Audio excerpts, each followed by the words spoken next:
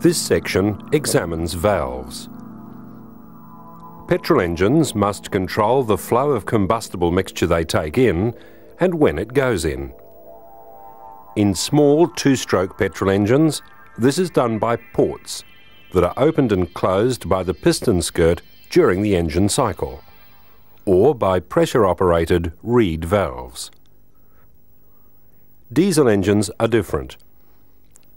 Their power and speeds are controlled by the amount of fuel injected, so it isn't necessary to control airflow into the intake manifold. Almost all four-stroke petrol and diesel engines use valves, which are located in the cylinder head. This is also true for two-stroke diesel engines that are used in road vehicles. Valves experience enormous stress even in normal conditions.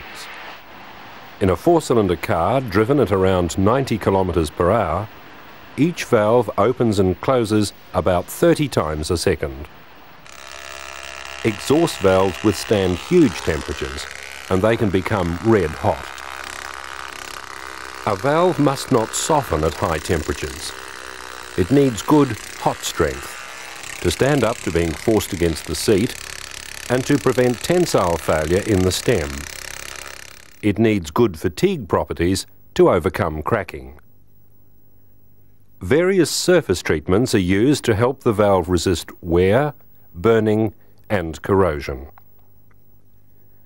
Inlet valves are made of steels mixed with chromium or silicon to make them more resistant to corrosion, and manganese and nickel to improve their strength. Exhaust valves are made of nickel-based alloys. Some high-performance applications use especially hard-wearing titanium alloys.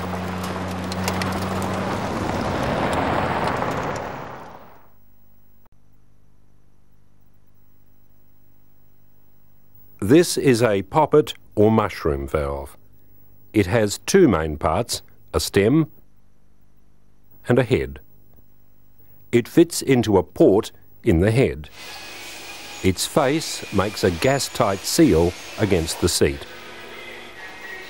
During operation, the head near the face of the valve transfers heat to the seat.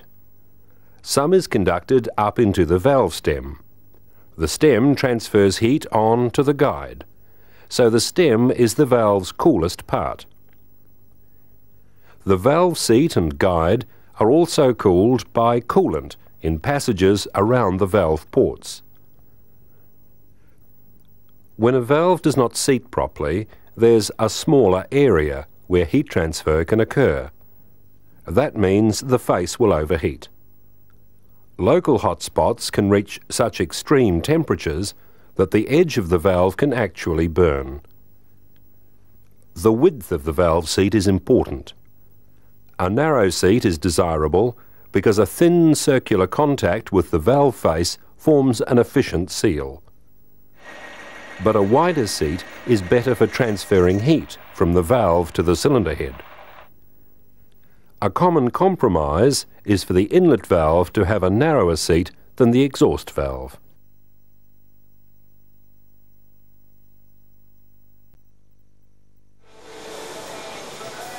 In some cast iron cylinder heads, the seats are cut directly into the edge of the valve port. These valve seat areas are machined from the metal of the cylinder head.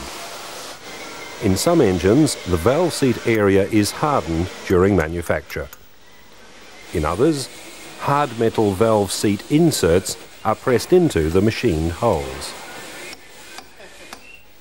Valve seat inserts are metal rings that match the shape of the valve. They're usually made of an iron alloy. They're used in aluminium cylinder heads to provide a sealing surface for seating the valve. Leaded fuels leave a deposit on the valve that protects the valve seat. With unleaded petrol, however, this deposit doesn't occur, and all cast iron heads used with unleaded petrol have hardened valve seats.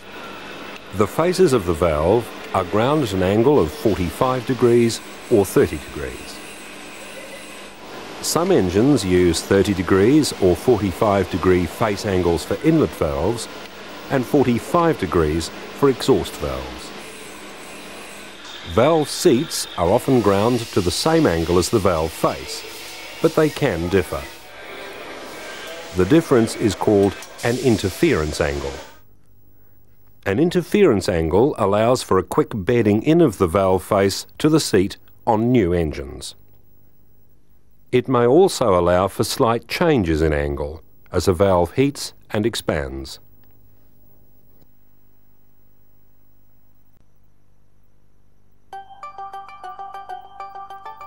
Oil seals are fitted to the valve stems or the guides on both intake and exhaust valves. They prevent too much oil passing down into the combustion chamber. The coil spring on the outside holds the sealing edge against the valve stem. The angle at the top of the seal forms a small reservoir of oil to lubricate the stem and guide. If there's too much oil there, carbon deposits form in the port and on the valve head.